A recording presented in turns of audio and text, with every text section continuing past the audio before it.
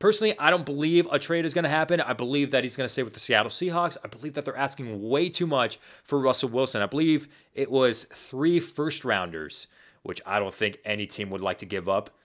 Too much to give up, in my opinion, for Russell Wilson. But, if he were to be traded to those 4 teams, if a deal can be reached, we're going to order these teams from least likely to highly likely or most likely which team he could land with. Option 4 and the least likely option for Russell Wilson to play for in 2021, the New Orleans Saints.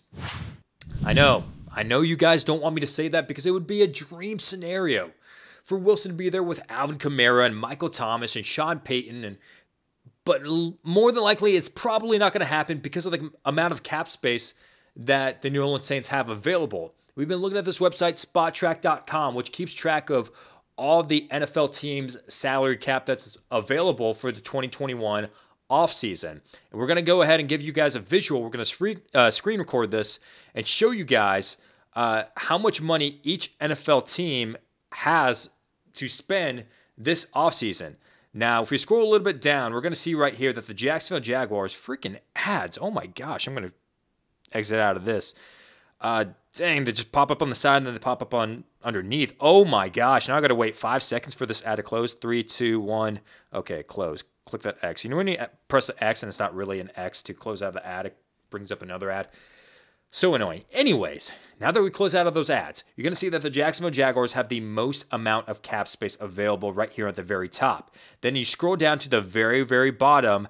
Look who has the least amount available. The New Orleans Saints, negative $59 million available to spend this offseason. If you want to take on a contract as big as Russell Wilson, go ahead, be my guest. But I doubt that they're going to want to do that. I doubt that's going to happen. And plus, on top of that, you don't have that much draft capital to give up. You had to give up a draft pick, a 7th rounder this year earlier, just because you broke some COVID-19 protocols. And now I believe you only have 3 or 4 draft picks for the 2021 draft. And you're really going to want to hold on to those to build your roster. But let's say, for instance, that the Saints make a move for Russell Wilson. And whatever that may be, whichever draft pick that they decide to give up, whichever player, whoever it may be, we're going to pull up this page right here, NFL Team Roster and Salary Cap Manager. If we close out of these ads, of course, scroll a little bit down, it's going to order the players from the most expensive to the least expensive. So let's say, for instance,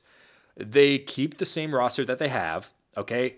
You're going to get Russell Wilson, so that means that Drew Brees down here at number 7 is going to be gone. You are going to make a move for Russell Wilson because Drew Brees decided to retire. So if we press the X right underneath the release column right here next to Drew Brees' name, you're going to have to get rid of him, and then all of a sudden your cap space gets even worse because you have to give up dead money and eat that up for Drew Brees to leave and to retire. So you're already negative 71. If you look on the very right-hand side, that dark gray box, negative $71 million in the red in cap space. But let's just say for the dream scenario, you want to acquire Russell Wilson. So what do you do?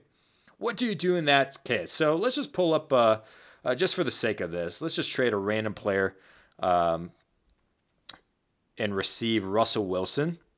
I just chose JT Gray just because it's $0 in cap space. But for this website to work, we have to trade a certain player. So the Seattle Seahawks, select him, and then Russell Wilson.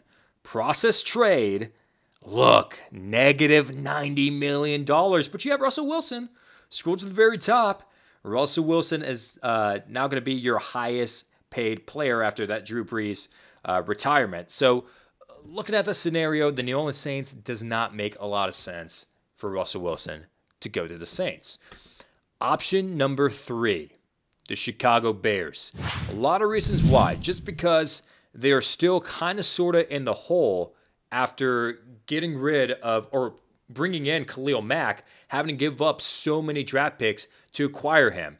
Plus, on top of that, if we look at the cap space, go back to that tab, and we see how much money that the Chicago Bears have available, 26 in the league, negative $3 million in cap space. I highly doubt that the Chicago Bears would want to make another move for a big and expensive contract like Russell Wilson's. So let's just say, for instance, do the same scenario as the Saints, go over to the Chicago Bears. Let's pull up their roster and let's make a trade for Russell Wilson. Let's see what happens. Let's just scroll all the way down and trade someone that's not really going to require any money to be eaten or dead money to the Seattle Seahawks for Russell Wilson. Process trade. Look, on the side, in the gray, negative $21 million in the red. And by the way, when we talk about most likely and least likely team, we don't look at just cap space solely. This is just a good visual when it comes to realism and how realistic a trade were to happen. But we also look into draft picks and how much a team is willing to give up. A first rounder, 2 second rounders, whatever the price may be for Russell Wilson. And also where his agent would prefer Wilson to play for, or which team to play for, over any other team. So I highly doubt that the Chicago Bears are high up on Russell Wilson's list just because of the lack of talent on the Chicago Bears offense, because Allen Robinson more than likely is going to be gone. So I don't think Wilson would want to play for Chicago if there's not any solid weapons, as opposed to maybe someone like Dallas or Las Vegas. So option number 3, Chicago. Option number 2, the Dallas Cowboys. This could happen. Jerry Jones could welcome Russell Wilson as the quarterback of the future for the Dallas Cowboys. They have the draft capital if they want to give him up.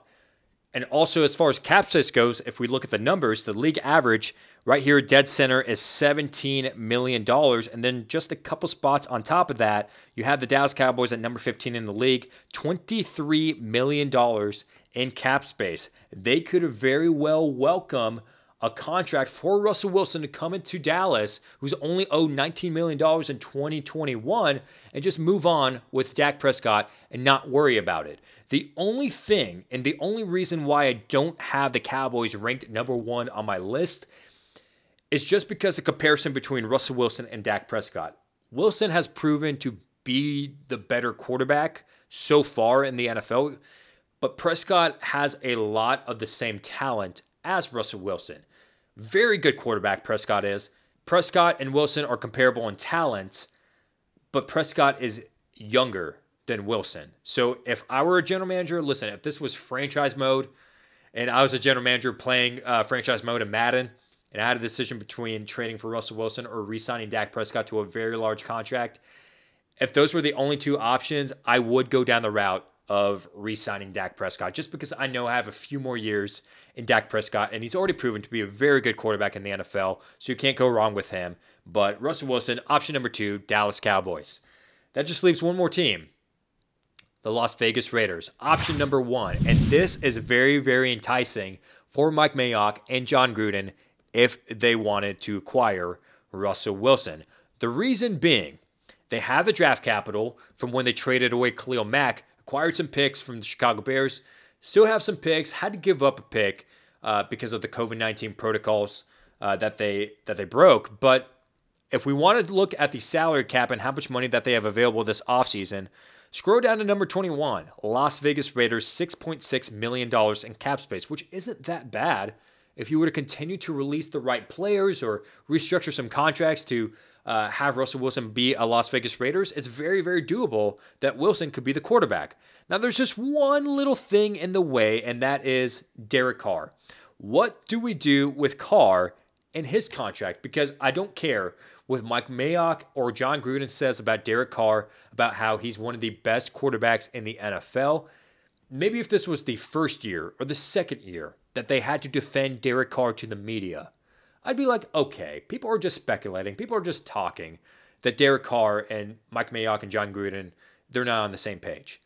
But the fact that this has been happening year after year after year, I'm not buying that Mayock and Gruden are sold on Derek Carr. I'm just not. And there's just too many reports out there of Derek Carr and the Raiders wanting to move on and potentially be traded. So let's just take a moment to look at the salary numbers for the Raiders if they were to move on from Derek Carr and were to trade for Russell Wilson. The best possible scenario, if I click out of these freaking ads, oh my gosh, listen, you got to make your bread somehow. I totally get that, but these ads are freaking crazy. They're killer. But Okay, on top of the list, Derek Carr. This is ranked from most expensive player to least expensive player. Carr is the most expensive player on the Raiders, going to be making $22 million in 2021. How much is Russell Wilson going to be making in 2021? $19 million. That's already pretty enticing that you're going to have a least expensive player that is much better in talent. So what happens? If the Raiders decide to trade Derek Carr and 2 first-rounders, a first-rounder and 2 second-rounders, whatever the price may be, to the Seattle Seahawks, what happens? The icon right next to Derek Carr, let's select the Seattle Seahawks and then scroll down to Russell Wilson. So Derek Carr for Russell Wilson and, of course, some draft picks on top of that. Look at the total trade savings thus far, $625,000 that the Raiders saved. And boom, right there in the gray cap space, your cap space were to go up, and now your most expensive player is Russell Wilson at just $19 million. So because of that, it's a very feasible trade and cost-effective trade for the Raiders. If you want to trade Derek Carr, you're going to have to give up some on top of that. Derek Carr, it's okay trading away him if you acquire Russell Wilson, but a first-rounder, a couple second-rounders, maybe 2 first-rounders on top of that, whatever the price may be. If I were the Las Vegas Raiders, I'm looking at that and saying, I like Derek Carr. I really do personally as his talent. But if I have the opportunity to trade for Russell Wilson, who's proven to be nothing but one of the best quarterbacks in the NFL, no question marks around him, and I have to give up a first-rounder at least, it's enticing. It's enticing. But leave your comments. Leave your thoughts and leave your questions or anything down below and let us know your opinions. Do you believe that Russell Wilson going to the Raiders, the Saints, the Bears, the Cowboys, or any other team is likely to happen this offseason? Like I said, I personally think that he's going to stay with the Seattle Seahawks, but if we want to go down that route of which team could trade for Russell Wilson, number one option could be the Raiders. Leave your thoughts and your comments down below and let's discuss.